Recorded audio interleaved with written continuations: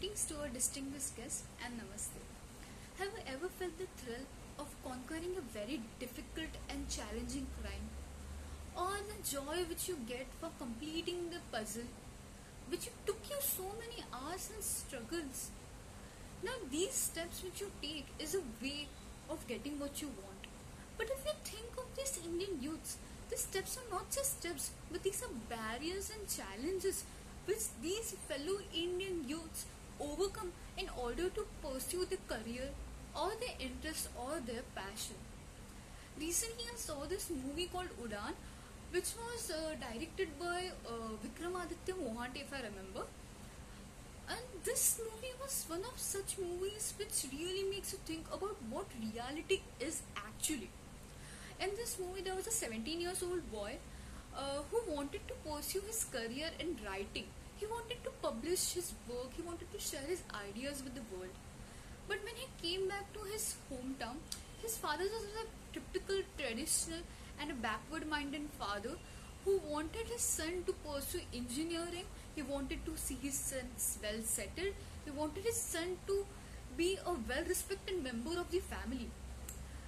At first I was so angry and frustrated at his father that how can a person be so ruthless and how can he be so insensitive towards his son's needs? But can we really blame him? The society has shaped him this way, that to think that writing is just a hobby, it can never be a job. This is a very common, a very crucial problem in the Indian society, where we think that the way of writing or any passion in general can never be enough for our children. The problem of mental health issue is another very crucial problem in the Indian society. Have we ever thought that how these 17, 16 years old children have been struggling to go past this societal pressure, the parental expectations, and prioritize their own happiness? I have been going through this. I have been through this. I have been struggling through this, and I think it's very high time that the Indian society changes the way it thinks.